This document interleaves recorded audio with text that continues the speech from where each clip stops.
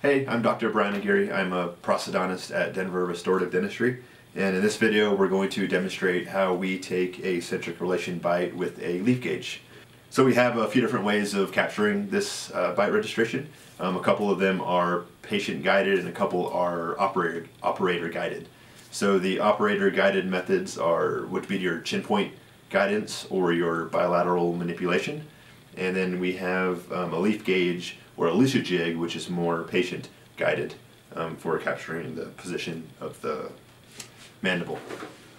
So the first thing I do is I generally start off with about half of the stack of the leaf gauge, right about so, and I have the patient open, go and bite together, and I'll have her slide forward and all the way back. And the first thing you want to do is make sure that you have enough clearance. Depending on how much of a discrepancy she may or may not have from centric relation to her MIP will generally dictate how many leaves will be necessary. So from here, about half a stack, I can see she's pretty well open. We generally want it about anywhere from 1 to 3 millimeters of thickness of our bite registration material, so that we have a rigid bite together, slide forward, and slide back. And right about here, I'm kind of happy. I see about 1.5 millimeters, 2 millimeters on the back. I will then grab, I use a miller's forceps and articulating paper, and I want to have her bite together and slide forward, all the way back. And you can see here that the paper passes through on her right side, open, bite together, and slide forward, all the way back. And it's not capturing anything on the left side either. So generally we'll let the patient deprogram for a few minutes, kind of being cognizant of whether she starts to develop some muscle pain around the joints. So I'll generally ask the patient, are you starting to feel any tension or tenderness in this area right over here? Where she will hopefully say no, and for the sake of this demonstration, we'll assume that her joints and her muscles are healthy. So one thing to take into account is as she is deprogramming and the condyles or the mandible starts to seat in a more upward position, the posterior teeth can begin to touch. So right before you take a registration, you want to check that one more time. I'm going to open, bite together for me, slide forward and back. See, I can see now she's slightly holding this paper. So I'll have you open. I'm going to add a couple more leaves just to make sure she's open. And slide bite together, slide forward and all the way back. And kind of just moderate pressure. There we go. And open, bite together, slide forward, all the way back. And good, so we know we're clear now. So the last thing you want to do just to verify that you are in that centric relation position is to load test. So what you're doing is kind of driving the condyle, if you would, into the joint, into the socket. And you ask, is that causing any tension or tenderness in your joint? Good.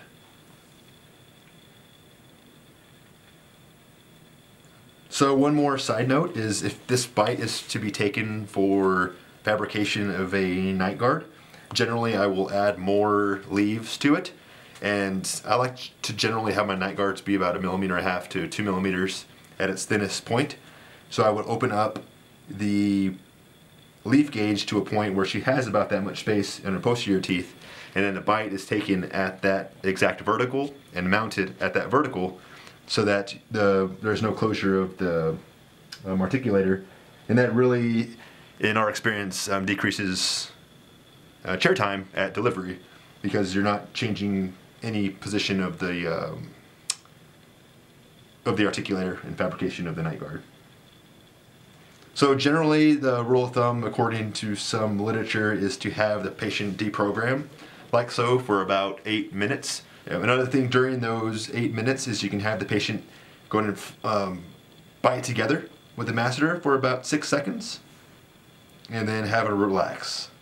So having her bite together for those 6 seconds is allowing her masseter to activate and allowing the lateral pterygoids to relax. in an effort to decrease any spasms that may be occurring in the lateral pterygoids. So once we have her in her vertical dimension that we want her to be in for the bite registration,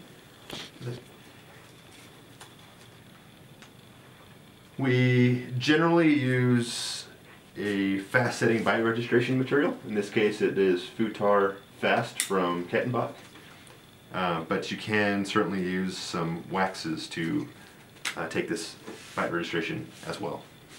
So the first thing I do is I will kind of demonstrate to the patient what I'm going to be doing. So I will kind of do a dry run. So what I do is I would remove the leaf gauge, demonstrate to the patient, we're going to have you open, we're going to squirt some material on the tops of your lower teeth, and we're going to have you bite back together, slide forward, all the way back, and we'll have her hold that back position while the material sets for about 30 to 45 seconds.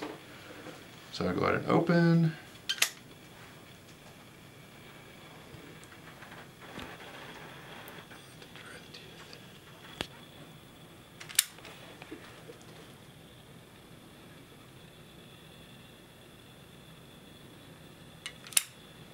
Alright, bite together and slide forward and all the way back. Good. At this point I'll verify that we have enough bite registration material to capture what we need. I do think I need a little bit more.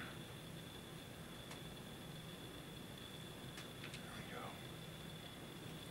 we go. Good.